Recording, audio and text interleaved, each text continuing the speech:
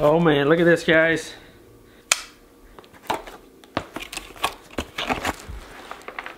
Ah, look at that. Presented to Sow the Land for passing 100,000 subscribers. And then they sent me this letter saying, do you remember your first subscriber? I think it was my mom. Thanks to you guys who actually subscribe to our channel. And if you're not subscribed to our channel, which 58% of you who watch our channels are not. So if you can, please hit that subscribe button. The next one we get is gonna be for 1 million. Let's go for 1 million. We're ready to do this because this is a family effort here with little Miss P and Lorraine as we continue to grow our channel. Yeah, thank you guys for just being there and supporting, and the comments and the likes and the shares that you guys give us. Yeah, it means a lot. And I'm ready to do another 100,000.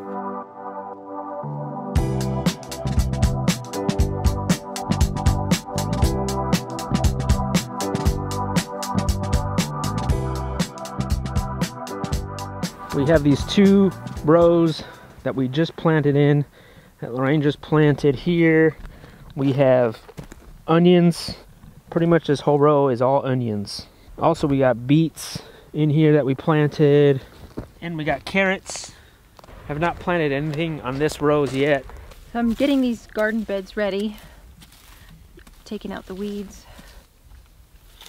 That was 1 bag? Mm-hmm. Oh. And that's enough? Well, remember I was like, no, just maybe like 1 bag for every 2 beds. Yeah, we're gonna need like 1 bag per bed.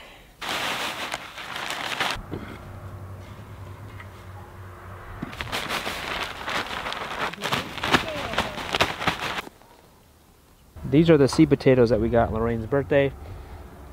We cut these in half. This is about 20 pounds. And we still have another 25, 30 pounds that we have not cut up. So this one we're doing a single trench. And I think the other boxes we'll try maybe a double trench.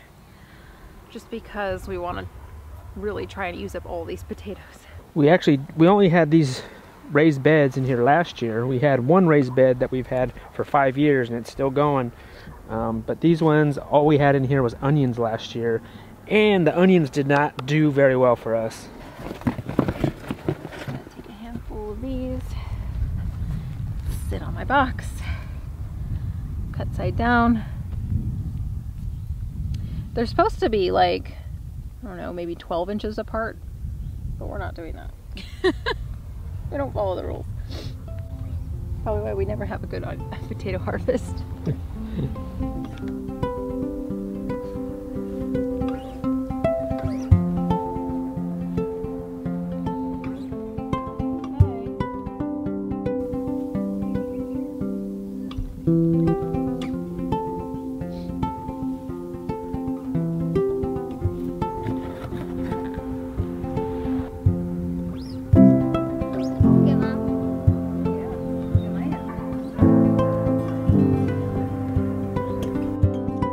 Some of these beds we're going to be putting 2 rows because we have the potatoes and we have the space, but we might use a container, start doing container potatoes also.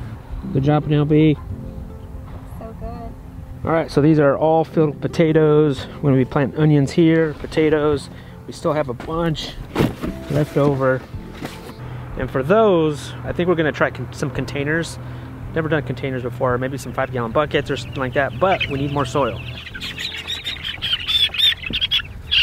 Alright, these guys, Murray's Big Red Broilers, are 20 days old now. So we're going to be putting these out. I predict we'll probably put these guys out maybe this week, either this week or next week. I don't know, I'm trying to see. And if you see, their feathers already came out, and that's what you want to wait and see.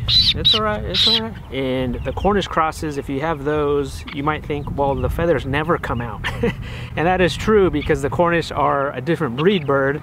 These ones will feather out, and these are also more slower growing. And so I cannot wait to put these in our movable chicken tractors. It's alright, it's alright.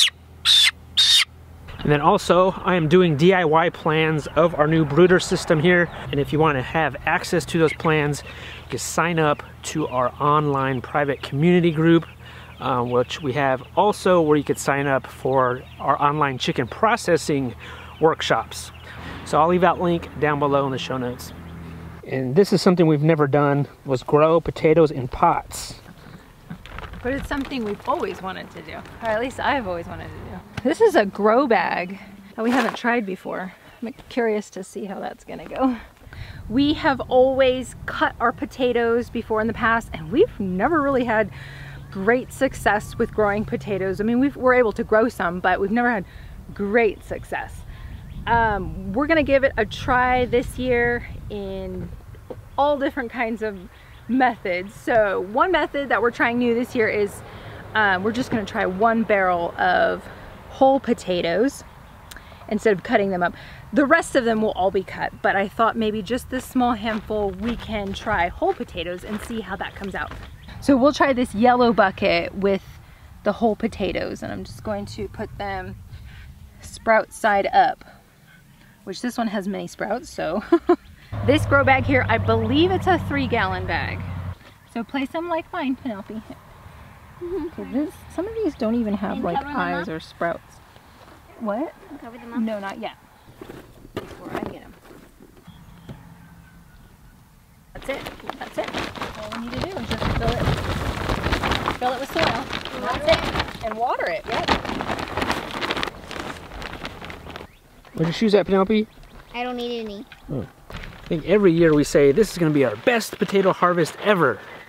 We're going to say it again this year because I really do think so. I want to put these barrels here so that way it kind of hopefully offsets like this black tarp that we put in our garden, and it's gonna, the potatoes are gonna grow leaves, and it's gonna just bring more color to our garden because right now it's just like this black tarp.